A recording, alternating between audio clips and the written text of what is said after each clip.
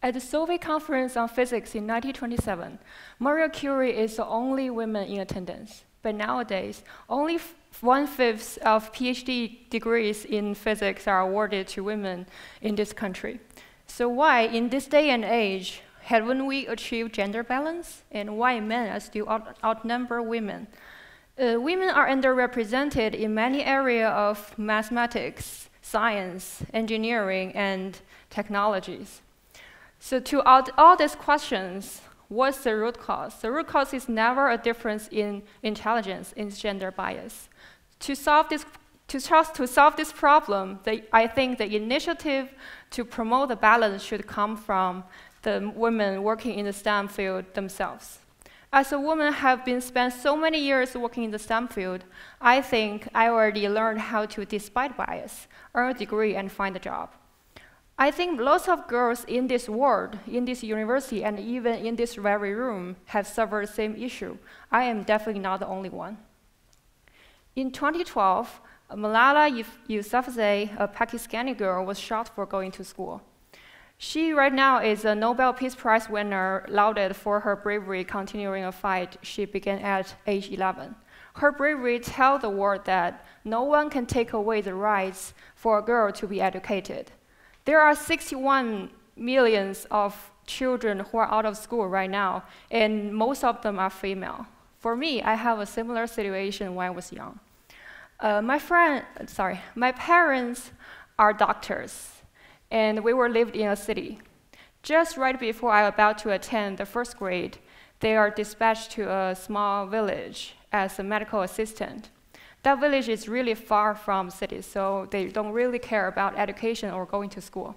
For me, the only chance to go into school is to walk miles on a mountain trail and go to school there. You may think this is absurd, but this is actually what happened at that time. So to seize this only opportunity, I choose to be educated. I did meet some girls who choose not to go into school. And one said their parents told her, "You are a girl. You don't need to be knowledgeable. The only mission for you in this world is to get a man, get married, and have kids." For me, I have to say to that is, women are not procreation tools. They are the wisdom of this world, and they deserve the equal treatment with men. For me, I am lucky because my parents believe in science, and they encouraged me to go to school and get a great education. So in 2007, I was able to attend an amazing university majoring in physics. So in the first year, there are a quarter of students in my class are female. This is pretty high ratio at that time. But at the second year, lots of girls choose to change their major because they felt the pressure from their parents or the society at large to persuade them to get girl-type job, like they can have a career which is suitable for women. I must admit that this had a very large impact on me because I start to panic. I start to worry, is there actually no future for women working in STEM, or am I on the right track? But for me, I'm really loving working in the lab. So I love new thoughts. I love putting my new thoughts into new productions. And this is my interest, and I feel happy about it. Yes, maybe my life will be easier if I choose to change, but I won't be happy. So that's the moment after I think this through, I decide I will stay in this major. Before I knew it, I was about to graduate from my physics degree. In order to get better education, so I choose to come here and get a PhD degree. Because English is my second language, so I need to, in order to pass GRE or TOEFL, like that test, I need to spend more hours on memorizing English words. After seeing me working extensive hours on study, some of my relatives said to me, "Stop, you won't get an offer. You already work enough hard work to get your bachelor degree, why bother to get a PhD? Just get married and get your life going." I sensed their concern, but I didn't listen to them. So because for me, I think getting my life going is not to find a perfect man. It's to stay with your passion and working in the area you're actually in love with. Eventually, I found out I got 6 offers from United States with full scholarship. After I entered bachelor to PhD program in FSU, I thought everything should be better, that I may have a friendlier working environment, but actually no. One day, I was in a manufacturing lab, and I was trying to undo a screw. The screw was tied in very tight for a better seal, so I need to spend all my strength working on it. Just at this time, one guy walked by and asked me, "Why do you choose engineering at the first place? You don't even have the strength to do that. Just quit or get another major." Wow, that's the first time I ever heard obstacles can be, that's the first time I ever heard weak arms can be obstacles on your way to pursuing your PhD degree. So if you think strength is the thing you may need to know to have pursuing a PhD degree in engineering, then you can use your strengths. I will use my brain. Thank you. So this is definitely not a one-time occurrence. I have to learn how to deal with this unfair judgment while I'm still pursuing my PhD degree.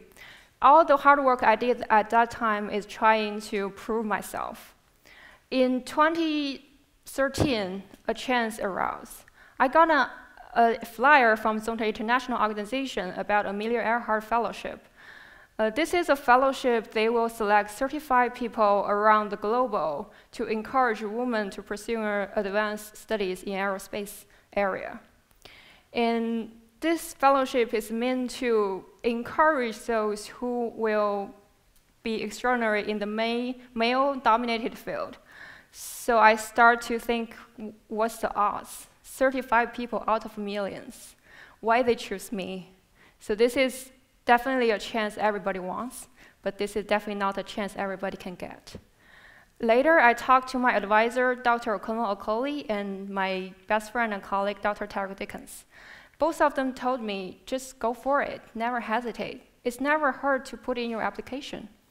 After my hard work and I put in application, I found out I actually got the fellowship, and which led me to more interviews and my face appearance in the newspapers and FSU homepage. After I got the award, I also got to know lots of successful women in the Zhongtai International Organization, and I even got congratulation emails on LinkedIn from other districts who saw the news. I start to talk to them. Then I found out I have more and more advice from them. That's the moment I start to believe that all of my hard work actually worth it. So later in the same year, I worked with several of my colleagues, Margaret, Chelsea, Emily, Deborah, and Rebecca, who suffer from the same gender issue in my lab. We started an organization called Dream On.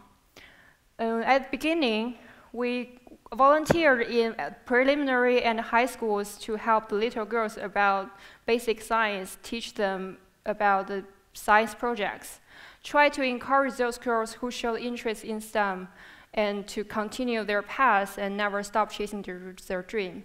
After a while, we start to realize that little girls may have interest in science, but what actually stops them is the judgment they got from their parents, friends during their grow up. So we start to recruit more and more female in FSU. We held gender body meetings for them and try to involve them in the same network.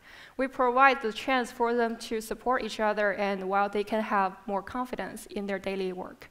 After 2 years, the head of the association, Margaret Shiner, got the same Amelia Earhart Fellowship.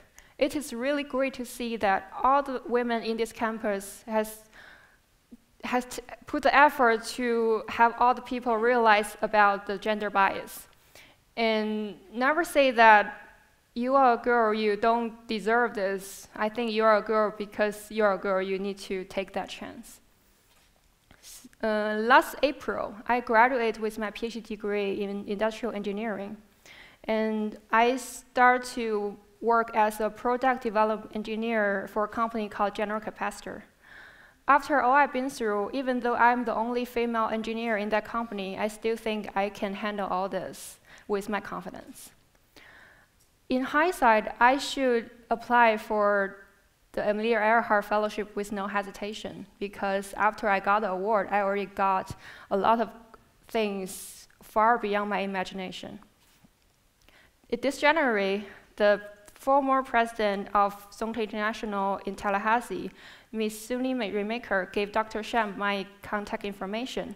That's how Dr. Sham got to know me and gave me the invitation to speak at this amazing TED Talk. I think this opportunity is precious. Even though I don't know how to speak at this public, I don't have experience to speak like this, I still want to break my limit, and here I am. That's why, thank you. That's why when Dr. Sham called me, I said yes immediately. So human potential is like water in the sponge. In order to get your water, you need to squeeze sponge. So never say that you don't have a chance. The only thing you do is to put in your effort. Women are underrepresented in this world and in many areas of science, technology, mathematics, and women are underrepresented in many areas in this world, in many areas of science, technology, mathematics, and engineering. So this is a gray area with no easy answer. Because it is likely impossible to entangle the effects of social bias and individual preference, because the individual preference will come from their understanding in the difference of gender.